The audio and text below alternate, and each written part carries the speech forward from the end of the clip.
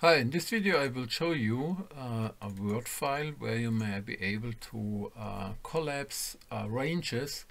So this is now in this file with a macro. It's not a template in this case, and this file shows how to collapse and uncollapse a range like this one.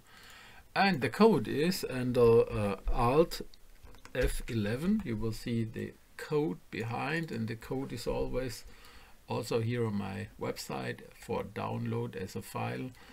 Now when you go into the macro code or Visual Basic for applications code behind side, then you will see here this code, and this code does the following. It whenever content control is entered or clicked, then it checks if it's of type control checkbox, and then if it's a checkbox, it's looking for the text which is inside this rectangular inside this cell, which says okay, click me or not, or activate or expand or not. And then if it happens, it's a German example, then it would say selection expand unit as make a line out of that, or create this one as a block, and then create a font hidden. So the font which is inside might be hidden. So this is the real trick.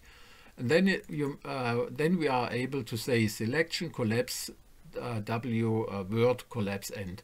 So this is the code behind there, which brings this range to collapse and uncollapse or expand, and this is also for all the other following areas if you have an area. And I did it in this way that I said select all rows which are following to the first one, and the code is as always on my website, and there's a code in here, and you will find the code also for there on this block, and you may copy and paste the block into your own line, own file. And if you like this video, then I would be happy that when you make a follow, a subscription, or a like and a comment on it. So, and where's my stop?